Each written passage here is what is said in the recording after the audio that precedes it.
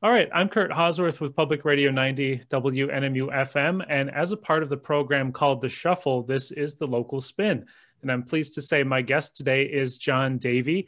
He's been making music across the Midwest, also down south in Tennessee, and has set roots here in the Upper Peninsula and continues to make music.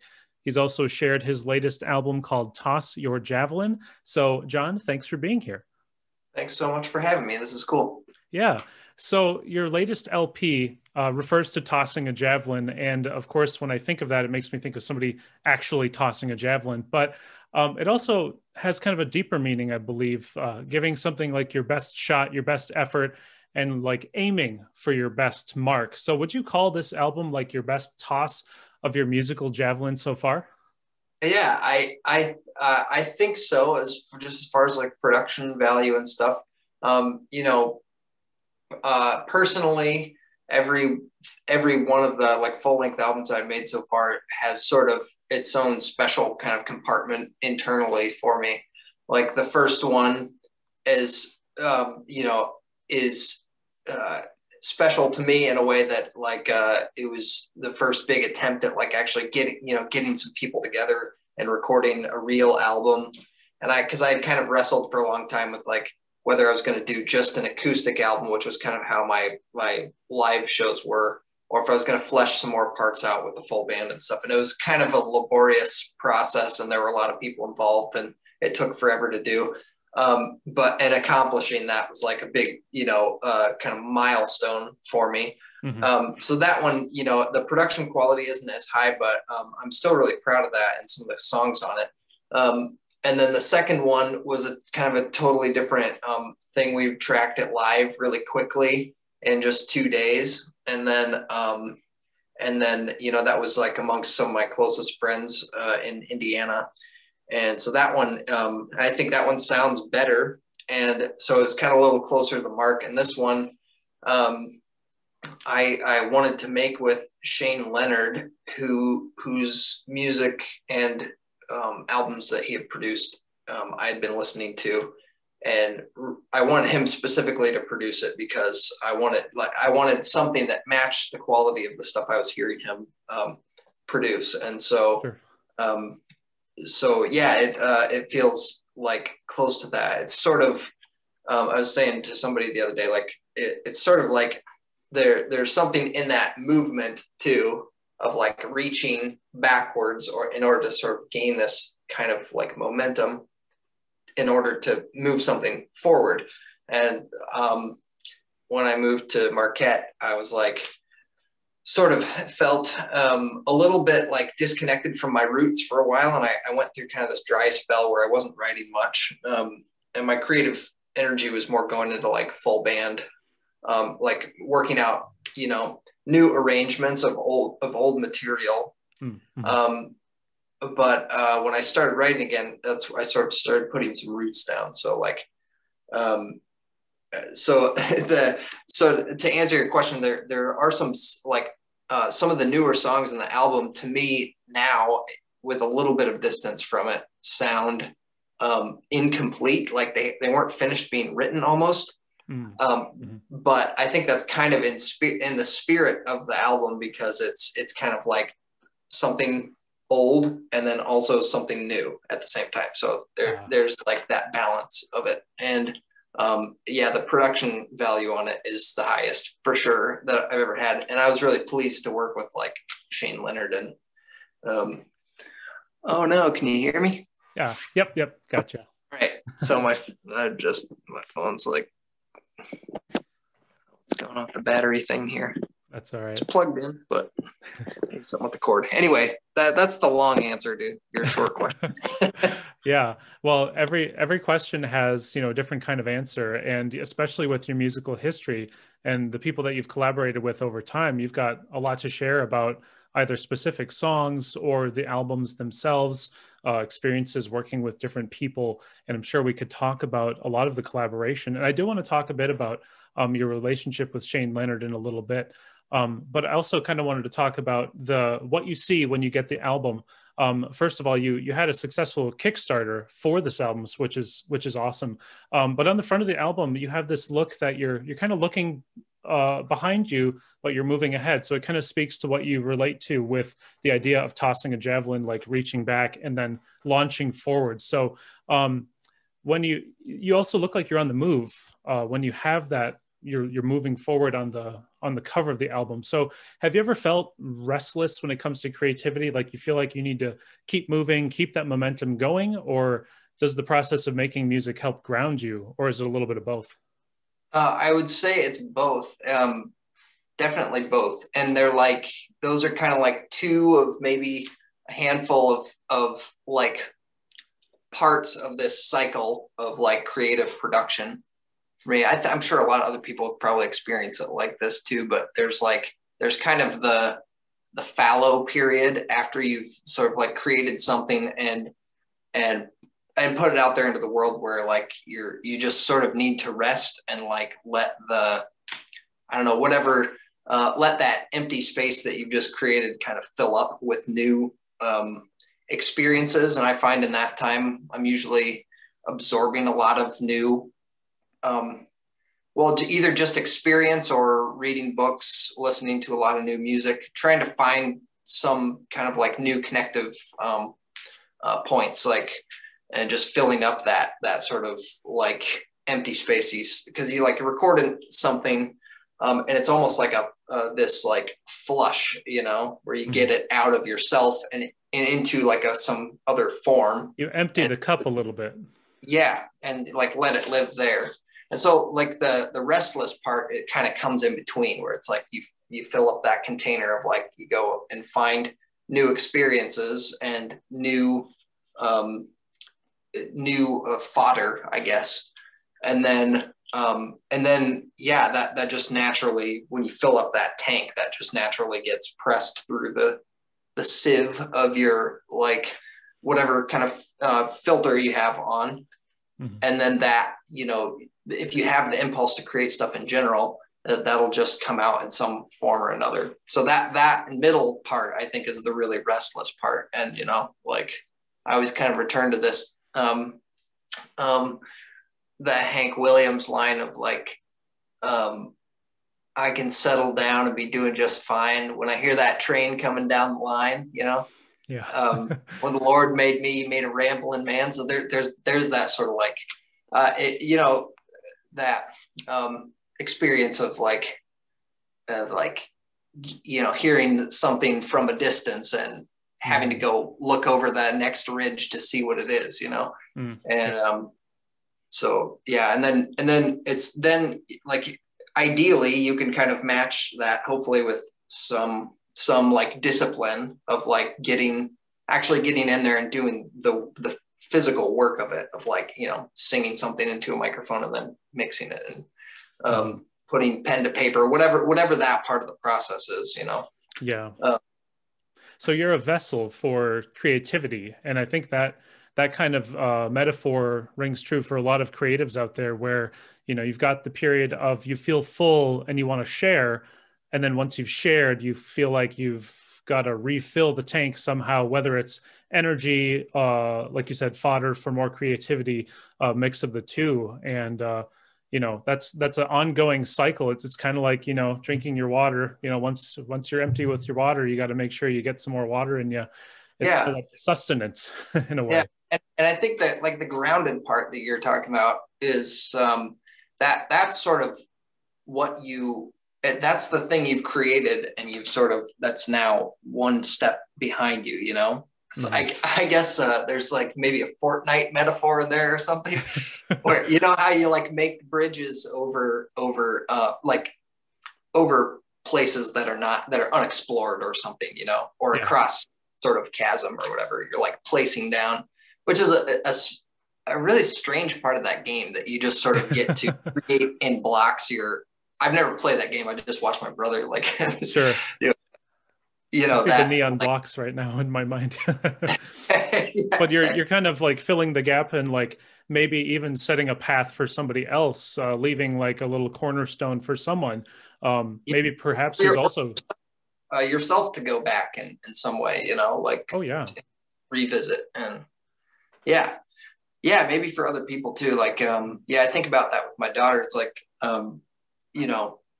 it's like, you know, once the stuff's out there and it's sort of like people are interacting with it and stuff, it's this weird, like you don't have much access to that, like how people are experiencing it, at least like in the internet sphere. Like in person, you know, you have like the direct feedback of people in a room if you're playing songs for people. You can get all sorts of information like that, but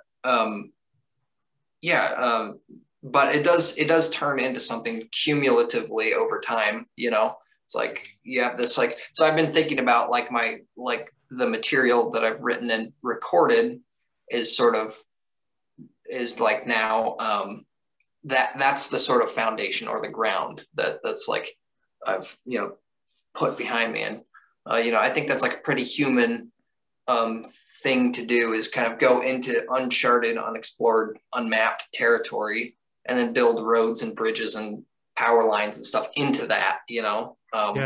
And that's sort of what I kind of think of as like the recorded material. You're like making a path into the unknown, basically. It's John Davey's manifest destiny into his creative self. Uncharting waters, whether it's on roads, bridges, or maybe a ship, or while playing Fortnite. Well, and speaking of making paths and traveling, talking about some of your travels in the process of making this album, you traveled to Eau Claire to visit with Shane Leonard and help with production, engineering, and mixing. And I have to say, just listening to some of the tracks, you know, you've got this whole different world that you know, people say it all the time, you can step into a different world with this album. But comparing, like, seeing you live and performing with like an acoustic guitar on stage to listening to the album, you've got different elements of production that are in there, different kinds of instrumentation. Tell us about your relationship with Shane Leonard and how he helped you like shape the sound and the tone of the record. So, you know, well, the kind of to the first part of that, like, I've always conceived of, you know, there's like the composition that's its own sort of entity and like life form, and then the recording of it. And, you know, that's sort of a whole other like art form, and, has its own sort of life, because you can have, you know, a composition, but it can be expressed in basically innumerable ways. Like, I always think of that song by Cyndi Lauper, which is the Time After Time. Oh, yeah. And how many versions I've heard of that. It's a really solid composition. So then it can transmit itself into a lot of different styles and genres, even like country, rock, pop. I've heard like jazzy sort of versions of it. It can do kind of anything because the composition's there. Yeah, I used to have, like, I kind of referred to this earlier a little bit. I used to have some sort of like dilemma inside me, like, oh, you know, do I want people to hear the songs as I normally express them, which is just me on the guitar? Or should there be some other stuff there? Is that confusing or something? But once I kind of like divided that in my mind into these are two sort of separate art forms, then it sort of made it easier to like go into the studio and not be too like wound up in my head about it, of like, you know, is this going to confuse people or whatever? It's just like, okay, we're using these compositions to make they're tools to make a different art form, you know? Mm-hmm. And Shane, I met through this guy, Scott Kirkpatrick, who goes by Brother Steven. And I was a big fan of his, just having like played some shows around the Midwest with him. And we eventually me and Brother Steven did a big, like 2-month-long tour around the US. And on that tour, Shane had heard of Scott's music and sent him some tracks that he had like just recorded drums to, and was like, hey, how do you like this? Here's the demo. And is it okay if I do some more recordings on your stuff? So Scott and I listened to those in the car while we were driving around. And then I met him, you know, a couple of months later, and we'd shared some shows together and stuff around Wisconsin, Indiana, Chicago. And And you know, just as my time on like being on the road all the time was kind of winding down, Shane was just starting to kind of get really into the production stuff. And I would hear something he would record or play drums on or something. And I was into his band called Kalispell. So he was just kind of on my radar, and we sort of knew each other, and just from sharing shows and stuff. And then like he kind of hit a new like level where I was like really being blown away by his output, you know, as a producer. And he would usually play on the albums too. So I already knew him as a great like guitar player, drummer primarily, but Sure. so I you know, and then we talked a couple of times about him making the next album. And you know, I was a little hesitant to do the Kickstarter thing, but he sort of like was like, you know, he had done it, and a couple of people that he had produced albums for had done it. So I was like, okay, well, you know, if anything, this has got to be the project to do it, because like, you know, I wanted to sort of take the production of the next like thing to the next level. I didn't realize that he was as more in demand than he was when we were sharing shows together, you know. So I like some of the costs and stuff going into it were a little surprising, but it was cool that we actually reached the mark, and that like, you know, to me at least it felt like a win-win, and I hope other people feel that same way. It sort of took a while to get everything from point A to like the point where people are actually getting their physical stuff. Right, they're holding on to it. Yeah. As a product. Yeah. So Shane being the producer on it, we basically did it in three main tracking sessions. Actually originally we were going to record it in Marquette, and that was the plan. It was like to get him to load his car up with like some gear and come here. And there's this big house with like an old chapel on it on the McClure Basin. And the idea was to go into that chapel and just kind of camp out for a couple of days and track the main part of the album in there. And then he would take that back to Wisconsin and do the overdubs there. Okay. But it just ended up sort of being more cost effective to like for me to go there with just my guitar than him making multiple trips here with all this gear. So, sure. So I did it that way. So it was like a pre-recording or like kind of like a pre-production session where I went to his place for like a couple of days, stayed with his family, ate meals and stuff with them. And I just played them the songs basically. And then that I thought about having on the album, there were maybe 15 of them. And then we whittled that down to 9. And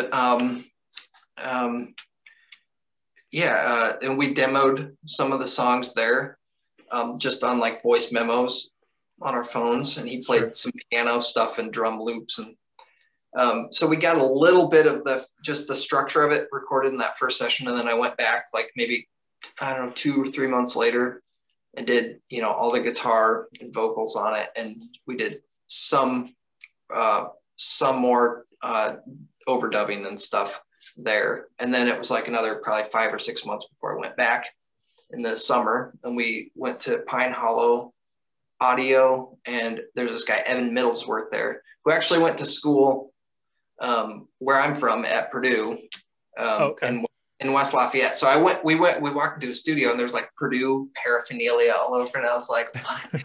And, nostalgia coming out here. Yeah, it's strange. And so I connected with that. He's a really cool guy. He turned like his this big pole barn into a studio with a big tracking room in there. Wow. Really comfortable control room. And then the other half of it was just like his regular barn where he kept his, you know, lawnmowers and stuff. Wow. Well, we put the guitar amp, one guitar amp in there, and he called it the Barno verb. So it's just like, you know, the natural authentic barn reverb sound. Yeah. So that was like what you hear on like a couple of the songs in the album, where the electric guitar is going. But yeah, I kind of had in my head a little bit of what I thought the sound would be like, and it's pretty close to that. And there were some surprises, like Shane's idea was to have this guy Josh Gallagher come and play interesting key parts on some of the songs, and that's something I'd never really had before. It was like some keys and like heavy instrumentation on some of it. So that was exciting to me to hear like that element incorporated into some of the songs. And because like all my older siblings took piano lessons when I was young, and then when I was like getting out of high school and starting to play music on my own, all my younger siblings took took music lessons or piano lessons. So I was like right in the spot in the middle where I missed the boat when I was young, and then when I was like a little bit older and getting out of the house and stuff, I missed the boat again. Musical lessons. So I have a lot of like heard a lot of piano playing, just from my family and going to church and stuff. But it was cool to have that sound, then sort of meshed into my own songs. And obviously you're doing fine in your music now with with your instrumentation.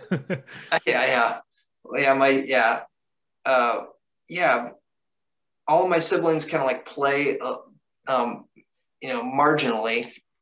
Maybe there was something about missing the lessons but being around for them that little osmosis crept into your brain. Right. Yeah. Well, I want to talk about a few of the tracks specifically. The song Q starts off the album, and I've heard this in both versions that we've kind of talked about, as the singer-songwriter on stage with a guitar version and the produced version as well. But the song Q kind of gives us a survey of your songwriting style and the quality, but also the tone and production of the album Toss Your Javelin. It also kind of starts us off in like a dreamlike state. You wake up in the middle of this song in the narrative, but then you kind of like question the reality around you. So does this song represent like a larger narrative to the whole album to you, or is it kind of a world of its own? I think it's sort of both. I sort of had a different idea for the sequencing of the tracks in the album, but I wanted it to start with the song Lower Tears, which ends up being the second track. But then Shane suggested, he was, we kind of talked a little bit about the sequencing and stuff, but he was really excited about the production on that one in particular, which I think does a good job of like embodying the collaboration between us, where it's like, it's some of those sort of like dreamy kind of soundscapes incorporated into that song, which is like it's kind of like an ABC format rather than an ABCDA part thing, which is sort of the standard pop song structure. But so I like that. That's what I sort of see myself as doing a lot, is like taking normal or common forms and sort of taking them apart and playing with the different like sections of them. That's what I like about the songwriting process, is just playing with the different parts. So he suggested that as being the first one. So then I listened to the album in that sequence, and I thought it was a really good start for it. And that was like, that song was like the first song that I wrote sort of coming out of this drought of songwriting, where like I felt like I kind of didn't have a home center, because I just moved here, and then I just like a year before that moved from my hometown where I lived my whole life. So it was sort of like two levels of separation away from like my roots, Oh yeah. And then when I kind of started putting down roots here in Michigan, then that process started over, and like songs started coming out of that. And that was like the first one basically. So I think that is a good embodiment. It is sort of about a super hyper specific like series of events in my personal life, but I think within the context of the album, it works like as a sort of saying something about the spirit of the album, and also yeah, I guess that's enough to say about it.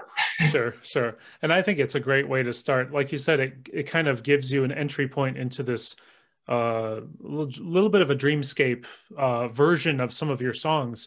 And again, I've had the opportunity to hear you sing with an acoustic guitar and nothing else a few times now. So it's cool to hear the difference between those two. Now, you also recorded a video for us for the song Sugar Mask that also tells a story, and it tells a story of different people. One of them is named John, who's going through, it sounds like, problems of fidelity. Is this a song from personal experience, or did you also craft some characters in the songwriting process? It's a little bit of both. That's so. Like I was saying, like this album is sort of half. It's sort of like dichotomous. There's, I don't even know if that's actually a word or not, but it sounds about right. Yeah. There's the half of it is like songs from what almost feels like, I don't know. I mean, I'm still connected to it in some ways, but almost feels like a past life, you know. Mm-hmm. And then this like new life. So it's like half the songs on it are older. That's one of the older ones. I went through sort of like a series of like a series of failed relationships, and in, you know, probably 5 or 6 years ago. And you know, the first couple of times it happened, like it was like, man, these people that they're like, there must be something wrong with them or something. And then at a certain point, it occurred to me, I was like, oh, it's like similar things kind of keep happening with these situations I find myself in, and like maybe the problem is with me, you know. And so yeah, there's and then the song also makes reference to somebody named Harlan, which is sort of my little hat tip to Harlan Howard, who's a songwriter who coined the phrase 3 chords and the truth. If you've ever heard that described, I always thought that phrase was referring to punk music for some reason.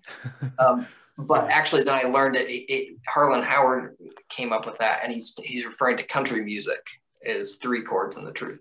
And I was like really getting deep into the country music thing, and like there's that element of like country songs that are sort of like, you know, there's like the drinking songs, there's the cheating songs, and the you know, love songs. And there's sort of like these like classic compartments of country music, and that sort of, I don't know if that's a country song, but I was definitely listening to a lot of that at the time, and sort of like some of it was mirroring my own personal experiences.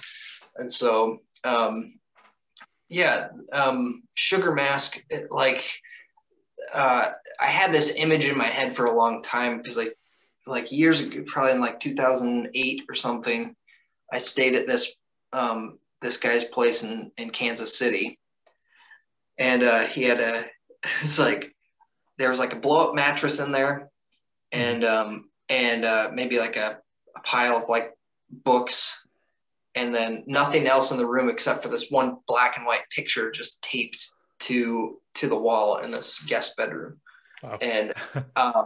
And so I like stayed in that guest bedroom that night, and all there was to look at really was just this picture on the wall, and it's just like a girl with one of those like dia, what do they call those?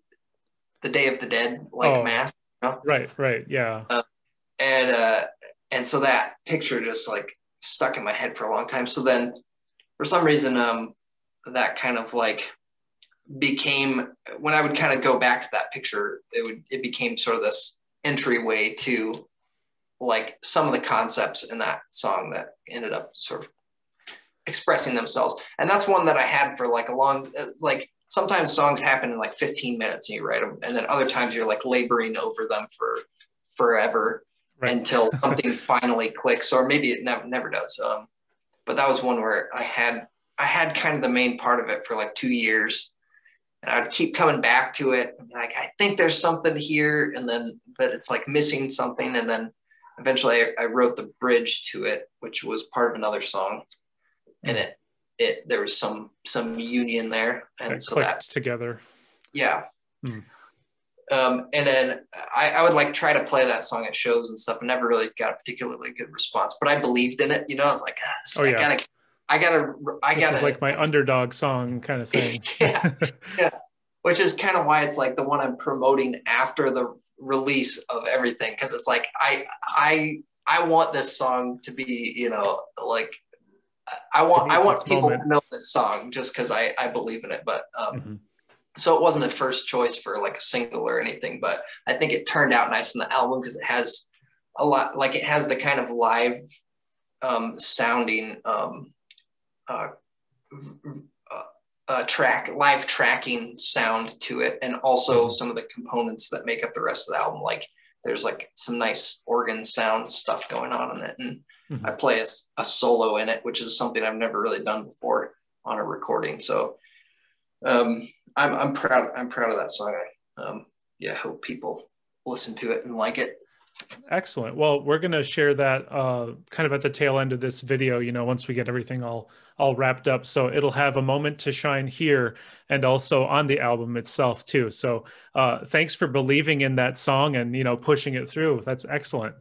I have one more song I want to just touch base on is another one that you kind of released as a single on its own. It has a kind of an eerie look to it with you in a different pose than you are on the cover. And you also have a mask on, it looks like. But the song itself, Hard Times, Strong Men, has like a cyclical quality in it, talking about the way of life, struggling through hardships and then eventual celebrations. But it also transforms through different instrumentation, as we've kind of talked about on the album. Do you consider this song like an observation of humanity's ebb and flow between conflict and peace? Do you see it as like a cautionary tale or something different? Yes. Yeah, that one I'm still kind of like trying to unpack myself, but I did go into that after I sort of arrived at the melody, which is kind of like sort of like a shout out to like George Harrison and Ravi, what's his name? The guy who plays the sitar. Oh, Ravi Shankar. Their sort of collaborations. We'd watched that George Harrison documentary. I forget what it's called, but it was really good. So I was like, you know, sort of like doing these like Indian chants to myself in our apartment for a while, and that one sort of like kind of kept coming up, and then I like figured out what it was in the guitar, and then like was just playing that repetitively. So first of all, that repetitive thing came initially from the melody, you know, like that's the tune, the center of the song, the crux of it. Yes. And then everything else sort of like swirling around that, like in Mecca, you know, where everybody goes around the cube there. Yeah. in a circle thing. There's something like religious to it. So I did go into that song thinking, attempting to do like make something that was archetypal, you know. It's like, okay, I'm gonna try to sort of like express something about something about like you're saying human, I forget exactly how you put it, but I thought it was a good way. Kind of humanity's ebb and flow, and like this constant cycle of conflict and peace that we always seem to find ourselves in. There's an adage that is basically the last part of the song that I've heard about, like the rise and fall of civilizations, you know. Is hard times make strong men make good times make soft men make hard times. So that there's that cyclical thing. But those two things are that's the center of the song, is like that repetitious thing where at least it looks like history repeats itself. I don't know if it actually does or not, but that's I guess maybe a question for a different podcast. Yeah. Or we'll check in again in maybe 20 or 30 years too and see where we're at. Right. The ongoing saga of John Davey's cosmic adventures, cosmic Fortnite adventures. I don't know why I just keep having to bring it back to that. Oh, well, Yeah. John Davey here with me. We're talking about his album, Toss Your Javelin. And a little bit later on, we'll have that video of John's performance of Sugar Mask. But is there anything that you want to leave our listeners and viewers with? I need to remember we have viewers too, about the album or about any of the songs?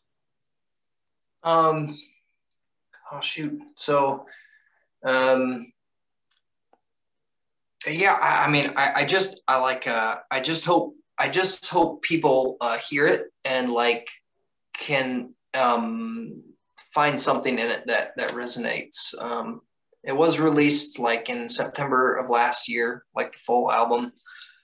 So I'm kind of doing a tailwind, trying to promote it, you know, in various ways. It's hard to like condense something about any particular song on there. I'm proud of the whole thing. Some of it sounds incomplete to me, but I just hope people will like it and listen to it. That's all. Yeah. Awesome.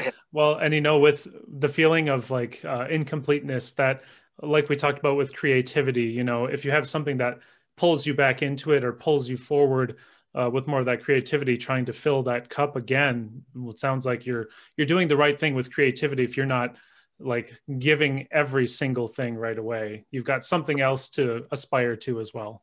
Yeah, and I guess the aspiration for me for this album is like maybe this will be you know, in somebody else's, if the timing's right for somebody else, maybe this will be something that I'm, you know, pouring into somebody else's sort of fallow state where they can find something there that will that they can ingest and then find its way out into the world through their own, you know, personal filter. Sure. That's the highest aspiration, I guess, for this album. Yeah, well, you've done your part for sure by recording and performing this this album, Toss Your Javelin, again with John Davey here. So now it's on you, everyone out there. Take a listen and take a watch of the video of his performance of Sugar Mask as well. But John, thank you so much for joining us here on The Local Spin. It's been great to talk with you today. Yeah, it's been great to talk to you too, Kurt. Let's see each other after the masks are able to come off, hopefully in the not too distant future. Absolutely, yeah. And then otherwise, I'll meet you in 20 years. All right. Thank again. You. This is a song called Sugar Mask. Amy's bones protrude. She is lying in the nude, smoking a faint scent of perfume in the early afternoon, with her sugar mask still on from her party until dawn. Grab it from a bargain bin at the sale on the lawn. Arlen whispers, baby, I don't mean to stray, but I cannot be true. I tiptoe out the way I came. One and one don't always make it up. Delineated and defined. Sometimes to live it means to die, and some of us still get somehow. You die just to survive, like when Claire, she whispered, John, I did not mean to stray, but I've not been true. I tiptoe out the way I came. One and one don't always make it up to two.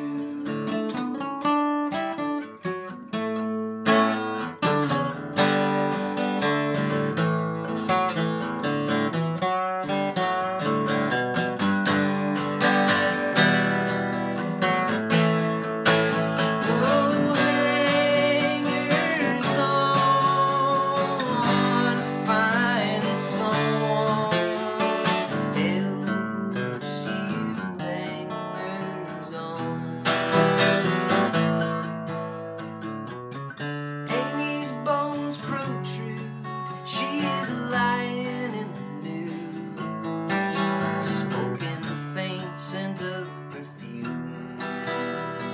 in the early afternoon.